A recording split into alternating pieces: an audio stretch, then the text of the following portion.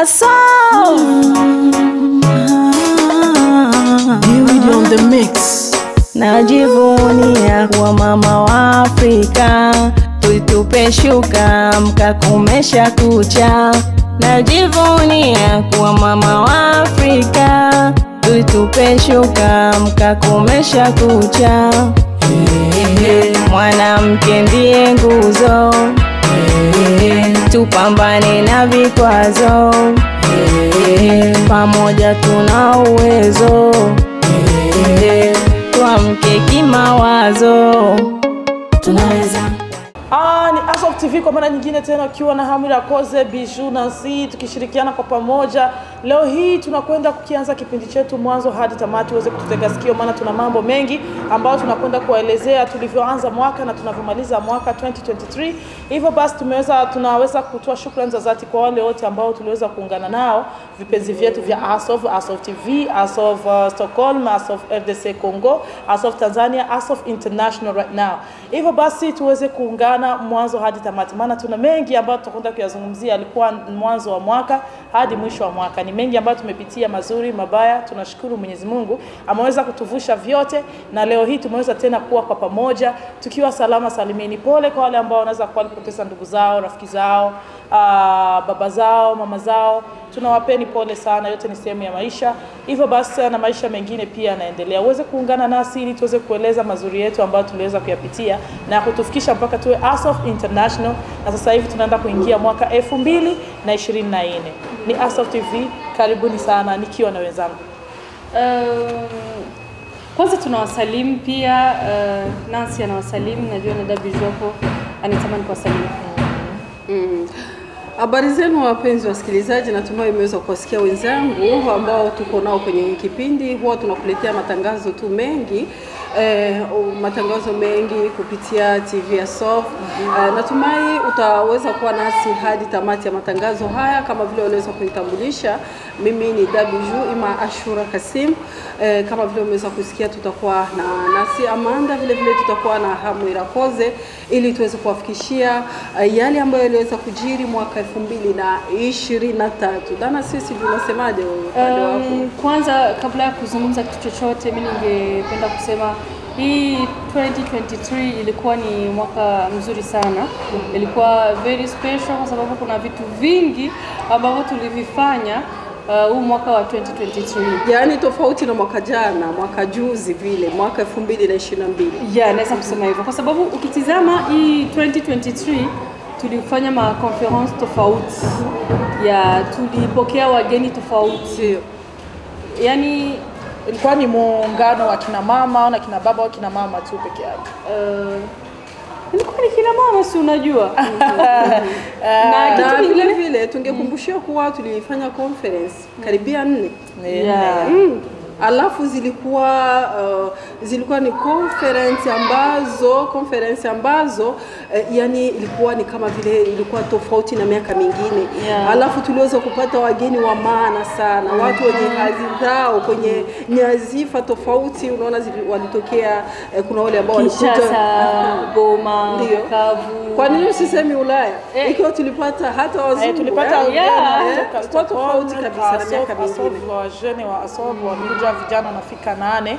Waliweza kuja hapa, walifanya seminar sehemu tofauti. Fanya seminar Tanzania, Congo, walifanya seminar kule Stockholm. Kwa hivyo palikuwa mkusanyiko aina mbalimbali na kulizungumziwa mambo mengi sana. Na palipatiwa invitation watu ambao wanatoka kwenye government ya hapa Burundi na ambao wanatoka kwenye government za Congo. Pia walikuwa ni kina mama. Na hivyo basi Mama Rita, Mama Rita yeye anafanya kazi na boda pale. Na kuna wengine mama huyu alitoka Kongo ambaye alikuwa anajua kuongea vizuri. Kuna Dorcas Kinshasa vile. Kinshasa. Kuna wengine mama alikuwa na maneno mazuri wa Uvira. Dorcas alikuwa anazungumza kuhusu wanawake kujitegemea nini. Na waliweza kuonyesha namna wanavyopambana. Wanavyopambana kule kwao, namna wanawake wanavyoendelea kule kwao, namna wakina mama wanaweza wakajikwamua kunako maisha. Kuweza yale maisha ya kuweza kuwategemea wanaume tu yasikuwepo. kusema kwa wanawake lazima wabadilike. Sasa wakihusia Warundi kama vile conference iliweza kufanyika hapa Burundi ya kuweza kuwaonesha kina mama namna wanaweza kuendelea. Wanaweza kuendelea kunako biashara, vile vile wanaweza kuendelea kunako pengine kujikwamua ile kuweza kukataa manyanyaso. Kuna baadhi ya kina mama wengi ambao huwa wananyanyaswa bila kujua. Na pengine hawajui haki zao. Unajua hicho kitu Danasi? Unaweza kukutana mtu ananyanyasika yuko kwenye ndoa. Pengine na anashindwa nifanye nini? Kwa anabaki tu itajulikana aje? Watu watajuaje kuwa ananyanyasika? Hiyo yote ni miongoni mwa ile wakina mama. Natumai ni vizuri kuweza kujua sheria zako. Mwanamke kweli umeolewa iwe tofauti na zamani. Mwanamke kukaa nyumbani tu, kufulia watoto nguo, sijui kuandalia mavazi sio vibaya, ila mwanamama jua unafanyaje. Nyumbani ukiwa nyumbani unakuwa kama mwanamama, utamheshimu mume, utaweza kusaidia watoto, lakini unahakikisha haki yako inabaki pale pale. Inakuwa sawa. Na ikiwa ukitoka ukiwa kazini, onesha tofauti. Onesha kuwa unaweza. Hivyo basi niseme tu kwamba mwaka 2023 ulikuwa ni mwaka mzuri sana, ulikuwa ni mwaka wa mambo mazuri sana. Pia tuliweza kusaidia watoto ambao wako kambini na kina mama na kina baba, waliweza kutolewa nguo, chakula, vitu vya masomo, kulitolewa daftari, palitolewa mavazi ya jezi za vijana ambao wanaocheza mpira, palitolewa mipira ili kutengeneza ile kuwa motivate, yani watoke kwenye ule upweke, wajihisi kama na wenyewe pia wamekumbukwa na wana furaha, na wawe na wasiwi na ile kujiona kama hakuna mtu ambaye anawajali. Asov tuliweza kuamka kama Asov Association pale, na tumaini vyote mlienda mnavifuatilia na mliviona na viko kwenye Asovtv, na vyote mnaweza kuviangalia hapo, utaviona. Pengine kwa kuwakumbusha pengine kwa wale ambao wanatutazama, pengine ile kuwafahamisha vile vitu ambavyo tuliweza kuvifanya, kuweza kutembelea watoto mayatima. Unaona kwa tuliweza kupana zawadi, tuliweza kusaidia watoto mayatima. Yani ni kuwakumbushia kuwa wanapotizama Asovtv unaweza ukabonyeza, ukasubscribe, vile vile unaweza ukanani ili uweze kuwa ukifuatilia vipindi kwa ukaribu. Utaniona mimi nikikuletea vipindi, utamwona dada Hamu akikuletea vipindi kuhusikana na wanawake, vile vile hata Danasi atakuletea vipindi. Ile tu kuwa na ukaribu na sisi. Kunako TV yetu ambayo ni Asov. Hivi mnadhani kitu ambacho kilikuwa ni very very special, kitu ambacho kilikuwa ni kikubwa sana 2023 ni nini? Kwanza, Asov ilikuwa inazoeleka kama Asov Burundi, Asov Tanzania, Asov de Congo, Asov ni, lakini sasa Asov ni Asov international. Kwani Asov dunia nzima ipo. Kwani hicho ni kitu kikubwa sana ambacho tunaweza kusema tunamshukuru sana Mungu kwa kuwa kilifanyika 2023. Yani inaonekana mwaka kesho yani itakuwa ni mambo mazuri zaidi sana. Mwaka 2024. Itakuwa ni kitu kikubwa kwa sababu sasa ni international. Mwaka 2023 tuseme kama ulikuwa ni mwaka wa baraka sana. Ulikuwa ni mwaka mazuri. Tulifanya vitu vingi. Na hapo tunamshukuru Mungu, afu tunamshukuru na kiongozi. Tunamshukuru ambaye ni anatusimamia, ambaye ni kiongozi wetu, Mama Jean Manduma. Salute. Heshima kwake. Heshima kwako kabisa. Ni mama mpambanaji, anazidi kupambana nini ili na sisi tuzidi kuendelea. Ndio maana kusahau kutoa ni moyo na sio utajiri. Huyu moyo ukiwa nao kutoa ni jambo zuri sana. Pia tu asiwidaja hata wewe ambaye unaweza kuwa unatuangalia, ukiwa na chochote, ukiwa na idea yoyote, basi unaweza ukasogelea Asov Association kwa sababu tuko international. Ukawa na idea yako, ukawa na chochote ambacho unaweza kusaidia wale ambao ni mayatima, wajane, ukakisogeza. Usihofu wala usijali, kwa sababu ni vitu ambavyo vinaenda kusaidia watu kwa uhakika zaidi, kwa sababu Asov ina uaminifu mkubwa na sasa hivi na imetanuka.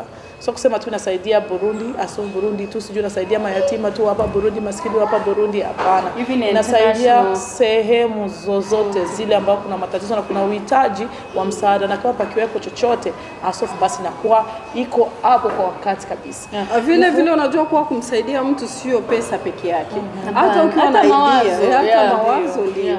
Na ndio maana mara nyingi watu tunapenda kuambia watu tunapenda sana comment zao.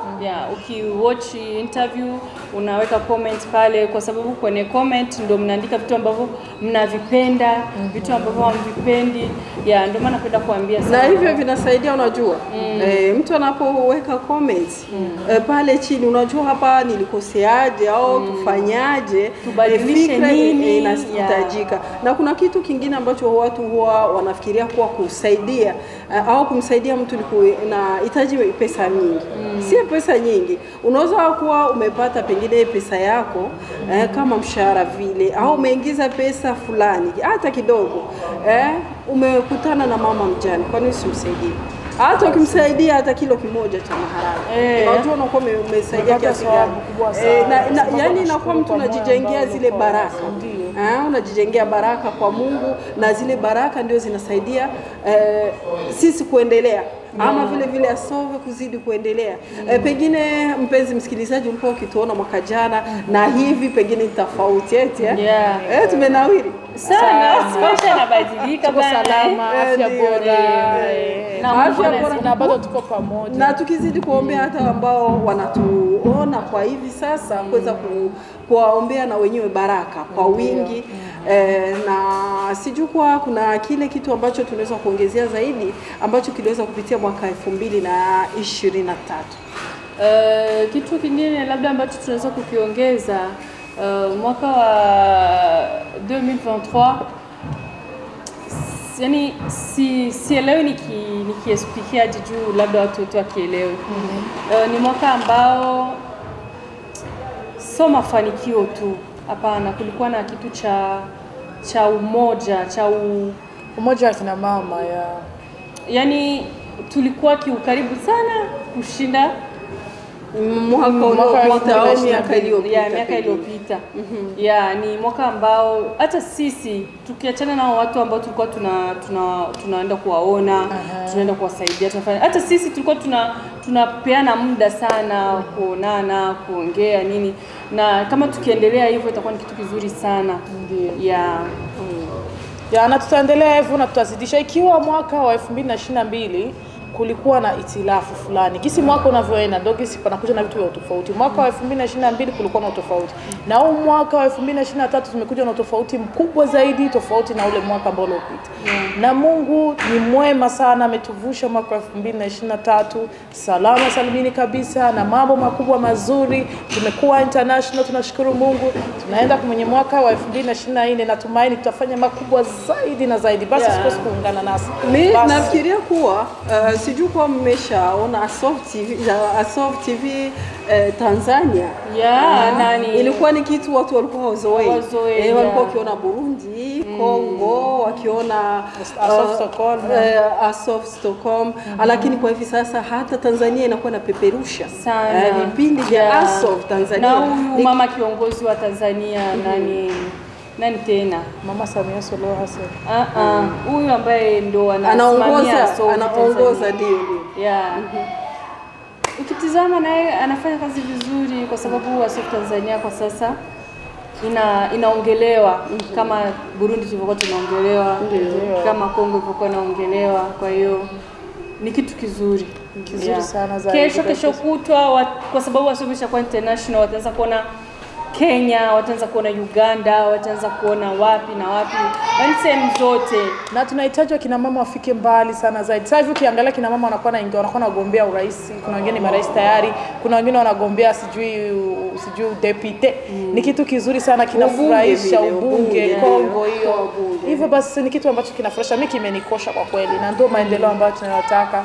Mwanamke sio wetu unaikaa. Yaani ukiwa na uwezo na masomo, jitume, wewe sio mtumwa wa kubaki nyumbani. Jitume, fanya kazi kama kuna uwezekano. Yaani fanya chochote. Dada Hamu, niliwahi kukutana na mwanamama, ananiambia mimi ni msomi, nilisoma. Ila amini usiamini Dashura, eti mimi cheti changu kiko ndani. Mume alinikatalia katu kuweza kufanya kazi. Hilo unalizungumziaje? kwa kweli mimi siruhusu kitu kama hicho. Kiwa una cheti ndani na unaweza ukatafuta kazi, ni kitu cha kukaa chini kwa ustaarabu na mume wako kwa mapenzi, mkishauriana kihekima zaidi, sio kile sana. Mimi nadhani hapo sijakata kauli. Yaani mimi anamzungumzia hivi, mimi pesa ambazo unazozipata mimi kidogo, mimi anasema mimi nitakupa. Sasa hapo sasa sijui tunalizungumziaje. Ule mama baki analea watoto, asubirie mshahara kwa mume wake, ama vile vile tunaweza kuzungumzia kama ile kutoka kwa ule mwanamama kuna kitu ambacho anaweza kafaidika zaidi. Kwanza mtu akiwa anatoka anafaidikaga vitu vingi, hata mind huwa zinabadilika.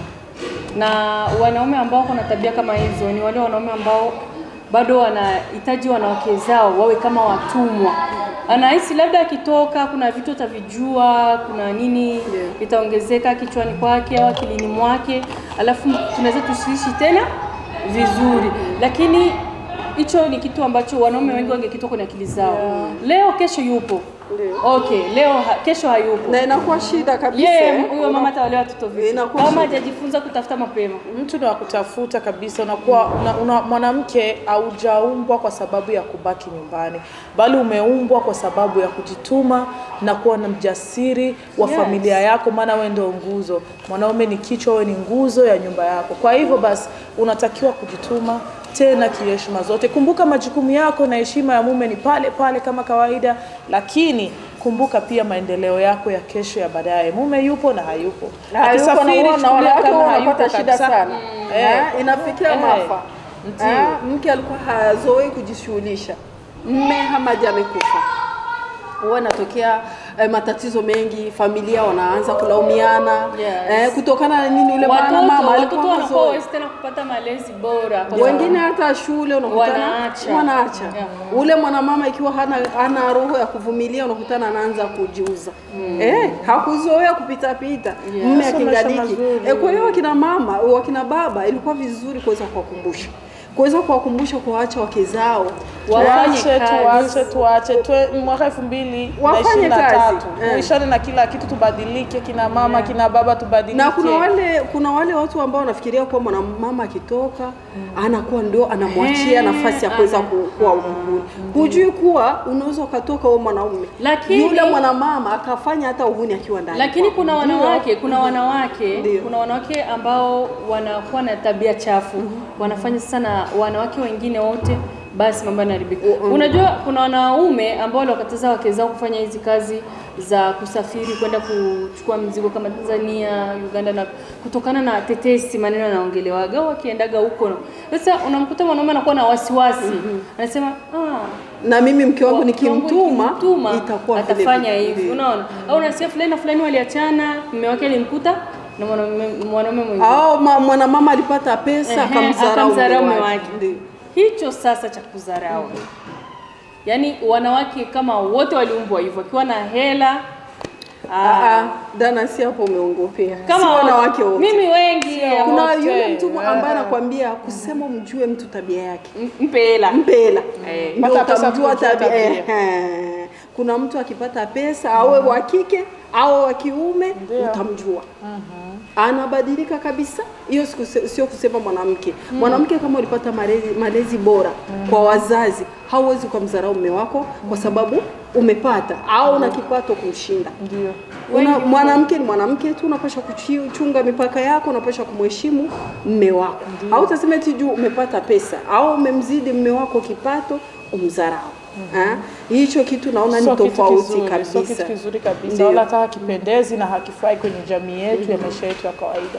Kwa hiyo kina mama ambao wako wanatutizama, ambao wako na watch interview, kitu ambacho tungependa kuwapa sisi kama ushauri ni kujua nyinyi ni kina nani kwanza, na heshima yenu ibaki pale pale. Na kitu kingine ambacho sisi hatukitaki kama Asov na kitu ambacho sisi watu tunakujaga hapa ili kuwafunza ni nafasi yako wewe mwanamke. Unapaswa kuitambua. Na usikubali unyanyasike ati kwa sababu wewe ni mwanamke. Na mwanamke anaweza na watoto wetu wa kike waende shule, sio kubaki nyumbani. Sisi tunaweza, wanawake tunaweza kufanya kazi zote. Zile mambo za zamani kwamba mwanamke asifanye kazi, mwanamke asifanye hivi, hapana, ilikuwa ni zamani.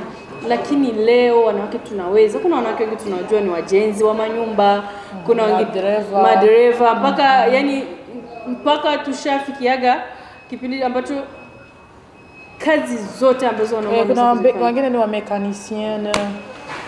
Kazi zote ambazo wanawake wanaweza kuzifanya na wanawake wanaweza kuzifanya. Kwa hivyo tusimame, tufanye kazi, tusimame wanawake. Ndio heshima yetu ibaki pale. Na jambo lingine, ikiwa tunamalizia karibu tutafikia kwenye tamati ya kipindi hiki, tungetaka tuweze kuwatakia heri ya mwaka mpya wale wadau wa kipindi wa matangazo yetu tofauti ambayo yanapitia kunako Asovtv. Tunawapenda sana na tunazimimina shukrani za dhati kabisa kwa mkitufuatilia kwa ukaribu kabisa. Comment zenu tunazihitaji, hata wale ambao walikuwa hao watu fuatilia kwa ukaribu tunawakaribisha kabisa.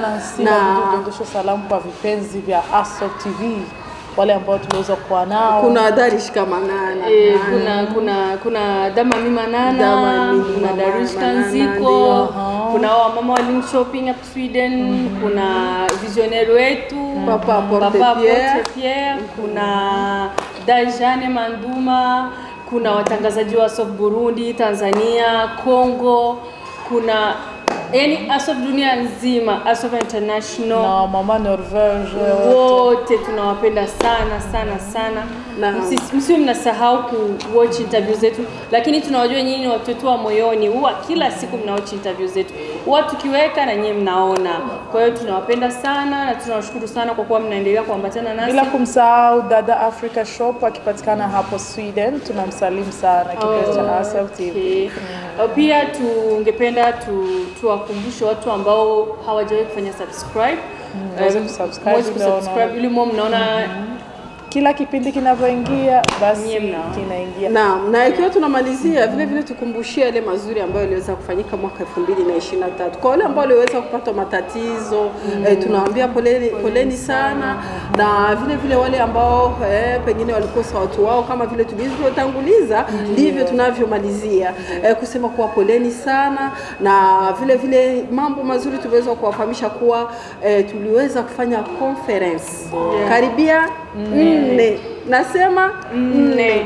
1, 2, 3, 4. Hapa Burundi Sweden 8 wamekuja hapa Burundi, wameenda Tanzania, wameenda kwa hawakuwa tu wale vijana, hata wakina mama na mama kutoka Bukavu, kutoka Kinshasa. Kuna yule mama mwingine alitoka Norvege, na kuna huyu ambaye alitoka